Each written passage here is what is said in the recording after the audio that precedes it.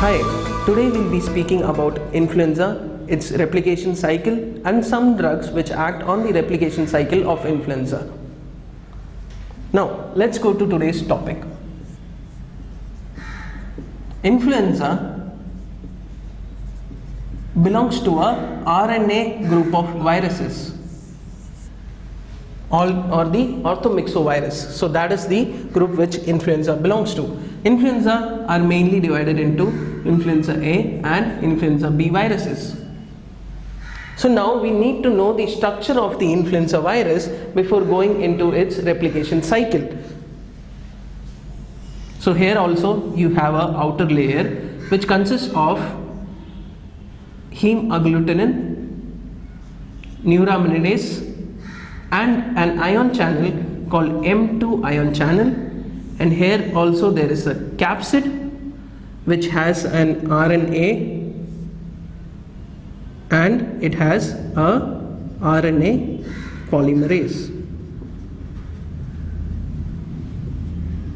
So here what happens is that this is the basic structure we should all know. So you have three structural proteins, the hemagglutinin, the M2 ion channels, and the neuraminidase, and inside you have an RNA and you have a RNA polymerase. So what happens during infection? For example, this is the host cell. The first function comes out of the hemagglutinin. Here we have your sialic acid in the host cell, which helps the hemagglutinin to come and bind to the host cell. So this is the function of the hemagglutinin, binding of the hemagglutinin to the sialic acid. So what happens is that the virus, for example this is the sialic acid, the hemagglutinin comes and binds here.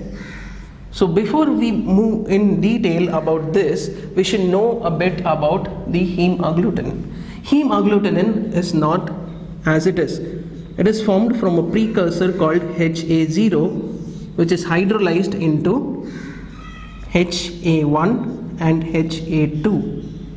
So when we zoom into the structure of the hemagglutinin, we can say that it consists of a globular head, which is your HA1, and a fusion stem, which is the HA2. The function of the globular head is the attachment to the sialic acid. That is the function of HA1, and HA2 is the fusion domain, or it attaches to the fusion peptide which is present in our cell. So this is in short the structure of the hemagglutinin. So once the attachment of the hemagglutinin with the sialic acid takes place, this get inside the host cell. Here now it has to efflux the contents here into the cell. So what it does is that the function of M2 comes into play. This M2 leads to influx of H+ ions inside the cell. So what happens? There is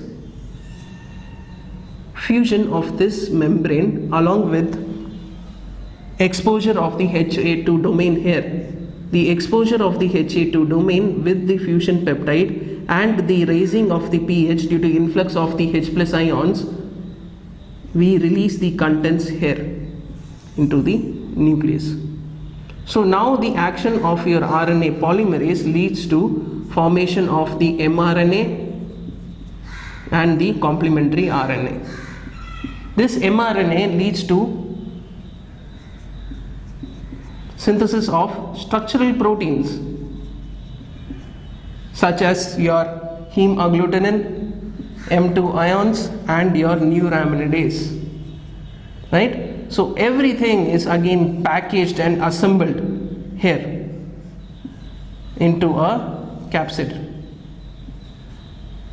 your HA, everything, and then it gets outside the cell here. Now another problem comes, that even when the virus get outside the host cell, it is still attached. The sialic acid domain is still attached to the hemagglutinin. The sialic acid is still attached to the hemagglutinin. So now the function of neuraminidase comes in. This neuraminidase, what it does is that it cleaves the hemagglutinin from the sialic acid. So that is the function of neuraminidase, which we should know. So now we know the function of the hemagglutinin, now we know the function of M2 channels, and we know the function of neuraminidase. So this is in short the life cycle of the influenza virus. Here we should know that influenza A only consists of M2 channels, whereas influenza B does not consist of M2 channels, whereas the other proteins are present.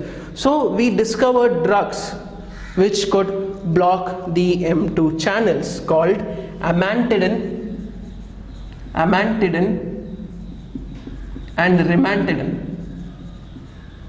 What they did is that they blocked the M2 channels, and this prevented the influx of the H+ ions, and it did not allow the pH to be raised, and it did not allow the efflux of the contents of the virus into the host cell. So this was the function of amantadine. So this is given in dosage of 100 mg.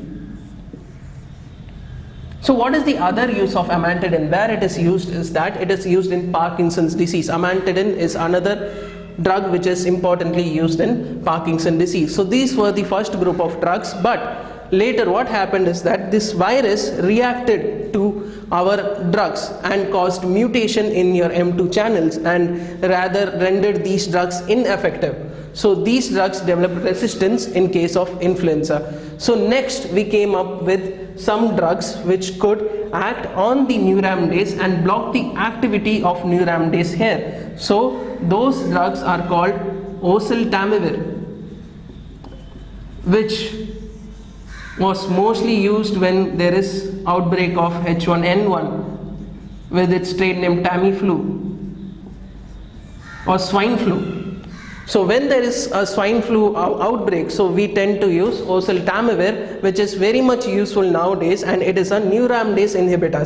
So it acts on the neuraminidase, it blocks the cleavage of the hemagglutinin from the sialic acid. So now we have mainly two group of drugs, that is one preventing the phosphorylation of by blocking the M2 channels, that is amantadine and rimantadine, and next group of drugs called Oseltamivir, which can block the function of your neuraminidase.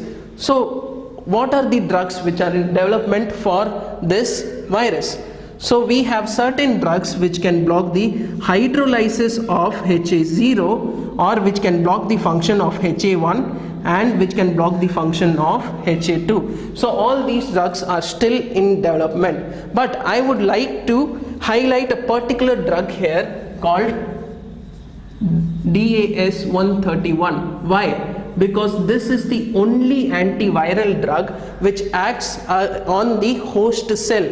So it acts on the sialic acid here, so that the hemagglutinin cannot bind to the host cell. It is the only antiviral drug till date which can act on the host cell and prevent the function of the virus on the host cell. So we have three group of drugs now called DAS131 and certain group of drugs which are already in use for influenza. So now we know that there are important drugs which can block the function of hemagglutinin, which can block the function of M2, and which can block the function of neuraminidase. So these three groups are mostly useful in the treatment of influenza virus. So we should have an inherent knowledge of these drugs so that we can treat this disease.